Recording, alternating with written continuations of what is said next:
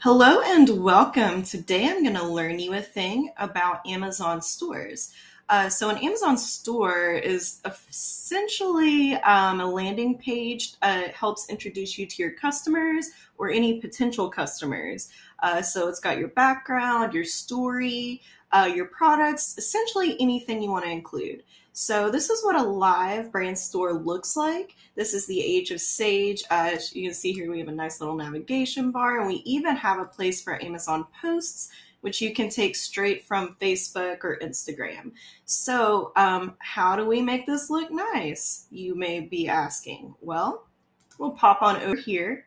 And then to get over here, first of all, I kind of want to walk you through what that would look like. So we'll just go to Seller Central. We'll go to Stores, Manage Stores, and then Edit Store. And that's how we get to that page. So from here, there are all kinds of modules. We'll just kind of dive into them right here. So your homepage module, this will have your header. Your header will automatically comes with that navigation bar that I pointed out, as well as some other features. Brand logo. You can go in here, upload your logo.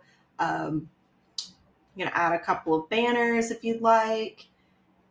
Let's see. You can add a product grid, which is pretty recommended just because that's laid out really nice. You've got your add to cart feature, but you can display this in other ways if you'd like. Importantly, you might want to click this box to hide out of stock products. You can choose how to add products if you want to add them automatically based off keyword, manually by search. This is probably the best way, especially if you're only featuring certain products in the store. So let's go back here. And then we can kind of navigate up here as well. So these are the subheaders.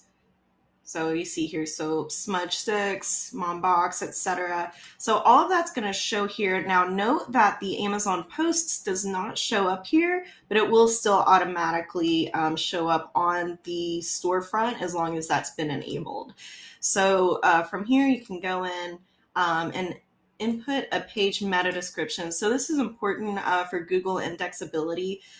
You can put anything you want in here. Some people will put just like a word salad of keywords, but it's pretty recommended to kind of put like a short blurb about what your product is about. Sorry. So this one, gift boxes for her, mom, Mother's Day, all year round.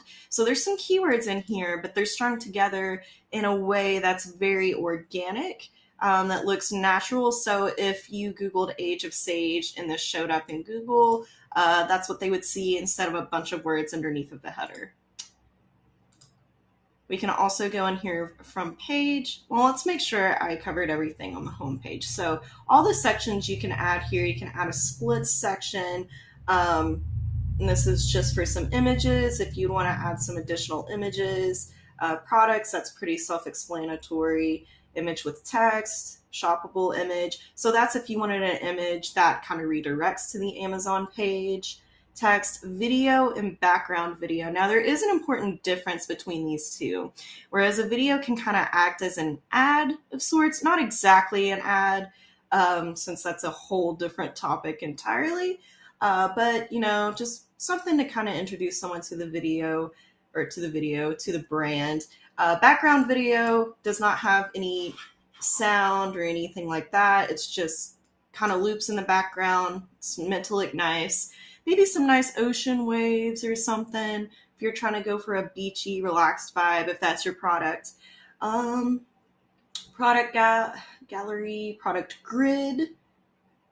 So that's everything. Now, custom code, this is a newer feature, and this is featured on some of these modules here. However, it's worth noting that this isn't like custom HTML code as you would think. This is actually something with Amazon Custom Advertising, which is an entirely separate division altogether. You would have to get up with an Amazon ad expert, and that's kind of where like your special packaging comes from, like the Grinch boxes, stuff like that. That's Amazon Custom. But they could put some custom code here if you are working with an Amazon custom advertising agent. Otherwise, that will likely not be used. So similarly here, for these tiles, you know, images, 8 tiles, blah, blah, blah. We already went over this. All right, excellent. So now let's go on to another page. So this is just if you wanted to customize your tabs. So again, over here, this is just the soaps tab. If we click on it, we're brought up to this, which does have subscribe and save. That's really nice. We have this nice image, like a little infographic, another infographic. So the way we achieved that, let's go here, product, image, image. Very simple. Some other sections you can add is very similar to the header section. You can add product, image with text, shoppable image, just regular text, video, background video, product grid, gallery, best-selling products, recommended products, featured deals. Also that custom code, but again, that's very likely not going to be used as we're initially creating the store. So you can also navigate to store settings. And here you can just kind of add your brand name, logo. You can choose how to display the logo, or if you want to display it at all, you can choose your product grid style, which could be standard or tall. And yeah, that pretty much covers it. And that's the mobile view. This is desktop view, so if you wanted to go back and forth between the two. Now, you may be asking, okay, so I've done all this. How do I send this to somebody to preview? Well, that's a fantastic question. So what you would do, and there could be different versions here, so make sure you're on the right one. So let's just say new version is our draft that we want to publish, and I want to send this on to Steven. I would just click here and share preview. So this generates a link for both desktop and mobile, but if you wanted to do mobile only or desktop only, there are options for that as well. So I'm gonna go ahead and flip this back here. And yeah, that pretty much covers the brand store.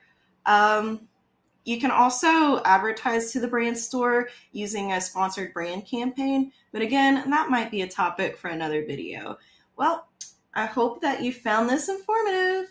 I have no idea how to close out videos, but I will catch you later. See ya!